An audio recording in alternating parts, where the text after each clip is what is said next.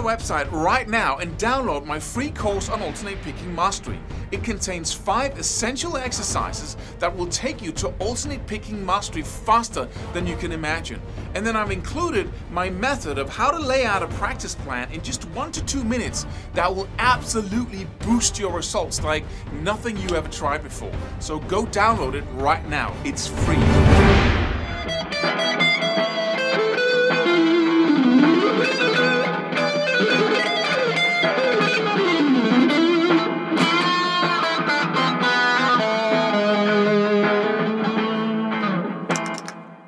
Hello. How do you become good at listening or hearing what goes on in the music? I used to have a hard time doing that. And I was at some point, I was into all kinds of styles when I started out. I was into, jazz, fusion, rock, metal, pop for that matter, anything. And I wanted to know how things worked. And jazz was just a mystery to me. How could they improvise over those chord changes at that level of speed? Because I thought that they were doing like we do in rock, right? They have a scale, and then in rock, we just have one scale, fits all the chords, right? But in jazz, you have to follow the chord progression. And I thought they were just, changing scales, having the same kind of freedom, playing all across the neck, and then they could just see when the chord changes happen. They could go anywhere. But that's not the case for most guitar players. But I tried to analyze my way out of it because in the theory of things, or the lessons I found, the books I borrowed at the library, they didn't really, it was like it was an incomplete explanation because I wanted to learn how to improvise over chord changes, right? I wanted to have total freedom like you can develop on a piano, but the guitar is such a, it has the same note in multiple places on the neck. That makes it really hard to do that kind of thing. But so I started listening to Charlie Parker solos, like a saxophone player, right? And it was impossible to hear what went on. So I started, my dad had this old tape recorder. It shows how old I really am. And you could slow that down to half the speed. So I would record the album from, over to the tape recorder and then slow it down to half the speed. And then I could stop that. And I could,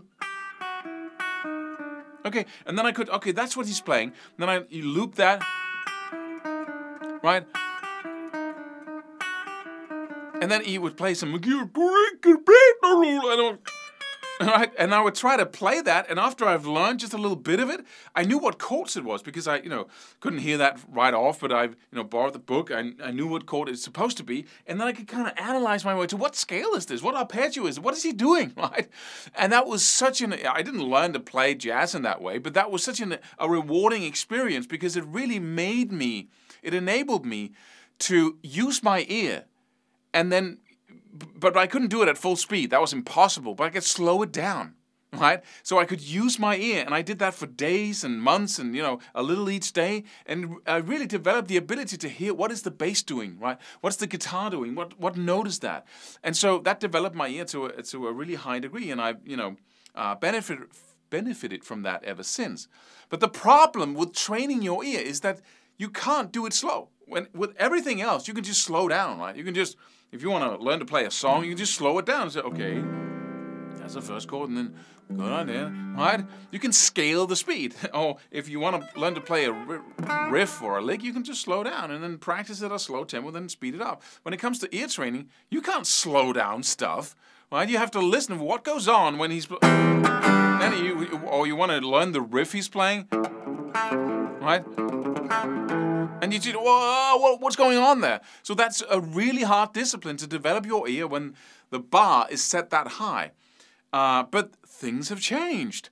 And this video is actually about a piece of software that I recommend that you buy, flat out. I'm not an affiliate. I don't get money from that purchase, but it's such a simple piece of software. And what it does is just, you can load any track, any riff, any song that you know into that piece of software on your computer, on your, device, your iPad, your iPhone or whatever. And then you can slow it down, but the pitch doesn't change. So it's just like, okay, band, could you play that in half the tempo but still remain the same pitch, the same chords, so I can listen for what goes on? And that's a genius way of developing your ear. because suddenly you can listen to that whole song and you can bo-do-da-beep-do-do, stop. And if it can be rhythms you want to learn, it can be a riff, it can be a solo, it can be anything. And, these days we have everything on YouTube. If you want to learn a song, you can always find somebody on YouTube who just, sits you down, say this is how you do, or you can find the tabs. And we don't develop our ear because it's so easy, because there's so many resources out there. But I warmly recommend that you start, take a number that you really like, and then develop your ear in this way. It's a very practical way of doing it. Instead of having these exercises you do that are really boring. I hate exercises, right? You have to listen for this interval. Okay, what is that? I don't know. Is that a fifth or whatever? No, it's not. Okay. Okay, what is that? It's such a, it seems so devoured of any excitement, and it's so far from actual music. But when you're listening to a song that you really, really like, and you're listening to it in half tempo, it's a totally different experience. And I recommend that you listen for the bass, try to play the bass line, try to play the riff, the solo, the melody, whatever, and then get used to doing that every single day. You will find the link below this YouTube video. You can go check it out. You can download a free trial. And as I said, I don't need to do a demo of it because you're started right away. It's so simple. And that's really such an important thing when you choose the tools you use. That I use GarageBand for arranging or for creating jam tracks, for instance, and composing. And most people go, jam, seriously? Like GarageBand? Oh, that's for amateurs, right? That's for people who can't create music.